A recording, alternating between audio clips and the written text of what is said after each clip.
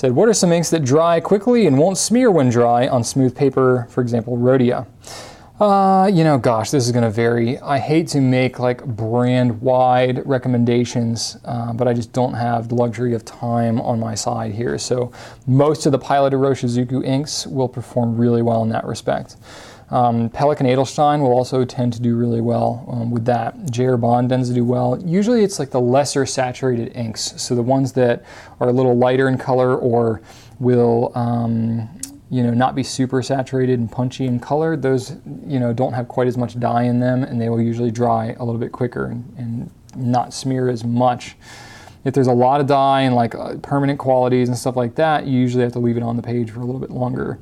Diamine's got a lot of inks like that, but they've also got some super saturated ones. The Atramentis is kind of like that too.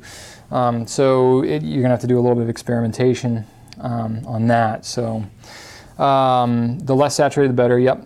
Non-permanent inks usually work better, and pigmented inks actually usually work pretty darn well. So if you like the Platinum Carbon Black I just mentioned, that one works really well. And the other thing you can do is if you don't want to compromise and you're like, I love this ink, love this paper, love this pen, it just doesn't dry fast enough, you can always look to do a blotter.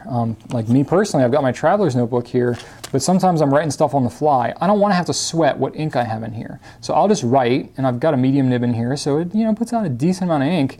So sometimes I want to write and I just want to close up the notebook and go. So I actually cut up a little sheet of blotter paper here that I keep tucked in the notebook. So it's like when I'm writing stuff on the fly, that's it, I'm done, bam, and I just close it up on the blotter sheet, which kind of doubles up as a bookmark too.